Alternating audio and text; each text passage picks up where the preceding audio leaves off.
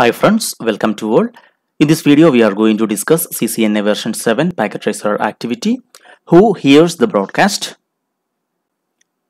Before coming to this activity, friends, if you are watching our channel first time, or if you like to get these type of technical videos in future, consider subscribing.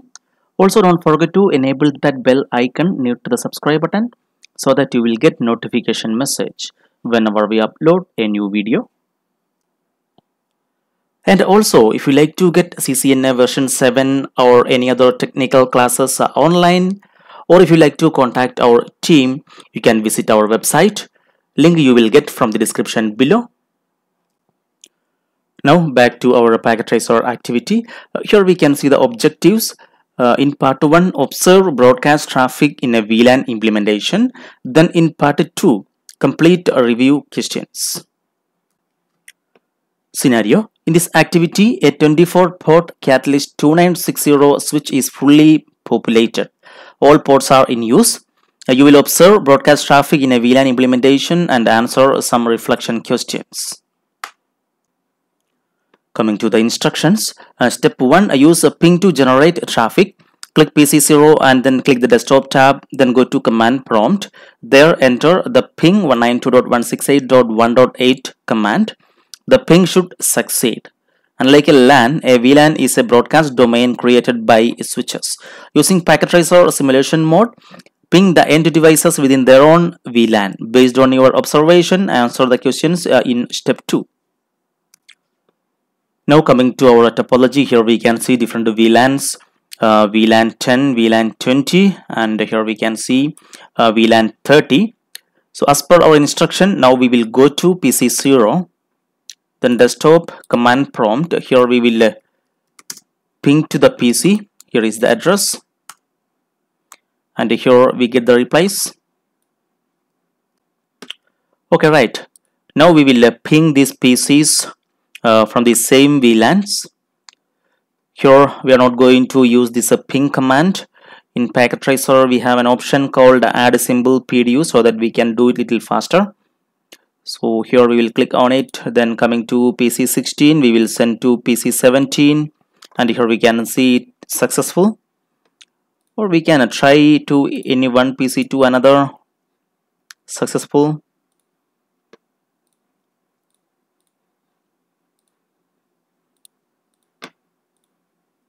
Succeeded. We can try from one VLAN to another VLAN. We'll try from VLAN 20 to VLAN 10, and we can see it's failed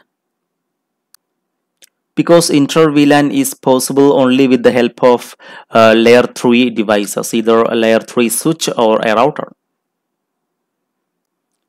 We will see that configurations soon. Now we will go to step 2, generate and examine broadcast traffic in a VLAN implementation. Now switch to simulation mode. Then click edit filters in the simulation panel and check the show all bar none checkbox. Check the ICMP checkbox only. We will do that. Here we can see real time and simulation. Now we are in real time. We will move to simulation. And here we can see event list filters, visible events and none. Suppose if shows a main number of visible events, then we can click on this show all or none. So it will be removed. Now we can go to edit filters and we will add this ICMP here. Then close it. Now here we can see event list filters, visible events only ICMP. Now click the add complex PDU tool. This is the open envelope icon on the right toolbar. Yes, here we can see that add complex PDU. Now float the mouse cursor over the topology and the pointer changes to an envelope with a plus sign. Click PC0 to serve as the source for this test message, and the create complex PDU dialog window opens. Then enter the following values. Destination IP address, we have to give a broadcast address. Then we have to give a sequence number as 1, then one shot time 0. So within the PDU settings, the default for select application is ping. Okay, we will do that. We will click on this add complex PDU. Then we will go to PC0. We will click on it, and here we can see create complex PDU. Here a destination IP address as specified, we will give the broadcast address. Okay, then a sequence number, it's 1. Okay, one shot time, here we can see that it's 0 seconds. Then we have to check this select application in this PDU settings. It's a ping. Okay, what are at least 3 other applications available for use? Here we can see many applications like DNS, then Finger, FTP, HTTP, HTTPS, then IMAP, ping, POP3, SFTP, many there. Now click create PDU. This test broadcast packet now appears in the simulation panel event list. It also appears in the PDU list window. It is the first PDU for a scenario 0. Then click capture bar forward twice. Okay, now here we are going to click on this create PDU.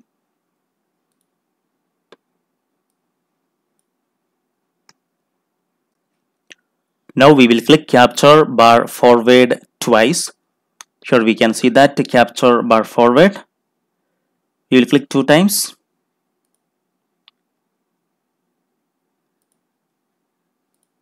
And once more. What happened to the packet? So here we can see that packet went into this switch. Then that packet broadcasted to all these PCs which are in VLAN 30. We can say that message is broadcasted to all the end devices which is in the same VLAN. Now repeat this process for PC8 and PC16. Now we will go to real time, and again we will go back to simulation. And here we can see we selected visible events only ICMP. Also we can delete these messages. Right now we will select this add complex PDU. Then coming to PC8, here we will give destination IP address, the broadcast address. Then we will give a sequence number 1 and one slot time 0. Then the select application is a ping. Okay, now we will create PDU. Then we will click capture bar forward. That packet goes to this switch. And here we can see it's broadcasted to all the PCs in this VLAN 10. Now we will try it on VLAN 20 on this PC16. So we will clear it. We'll go to real time, again back to simulation.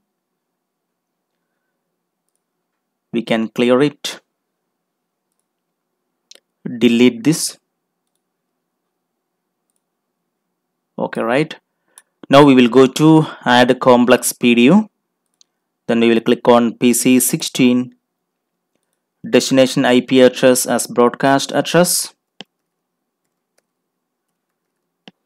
Okay, then sequence number 1 and one shot time 0. Selected application is ping. Okay, now we will create this PDU, and we will click on capture bar forward twice. First click, we can see it goes to this switch. Second click, we can see it sent to all the PCs which is in VLAN 20. Now we have some reflection questions here. If a PC in VLAN 10 sends a broadcast message, which devices receive it? Obviously, it will go to all the devices in that VLAN 10. Then if a PC in VLAN 20 sends a broadcast message, which device receive it? Yes, already we have seen that when we send from PC8, it went to all these PCs in VLAN 20. Then if a PC in VLAN 30 sends a broadcast message, which device receive it? Obviously all the PCs in VLAN 30. Next is what happens to a frame sent from a PC in VLAN 10 to a PC in VLAN 30. Obviously it will drop because it is sent from VLAN 10 and we send to VLAN 30. They are not in the same VLAN. Next is which ports on the switch light up if a PC connected to port 11 sends a unicast message to a PC connected to port 13. Yeah, we have answer here itself. Obviously port 11 and port 13. Next is which ports on the switch light if a PC connected to port 2 sends a unicast message to a PC connected to port 23. We can see this port 2 and port 23, they are in different VLAN. So obviously that frame will be dropped. We can verify that. We will confirm this port 2 and port 23 are in different VLAN. We can go to real time, then we will go to this switch CLI enable. Here we can use the command show VLAN brief and we can verify that.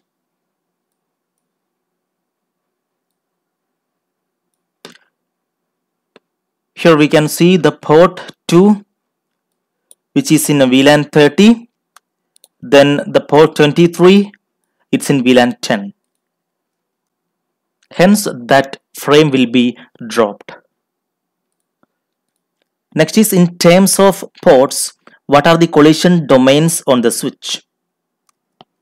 Yes, in switch each port is its own collision domain. That means just consider this switch got 26 ports. That means all these 26 ports got its own collision domain. Final question, in terms of ports, what are the broadcast domain on the switch? Okay, obviously here we can see 3 VLANs and each VLAN is its own broadcast domain.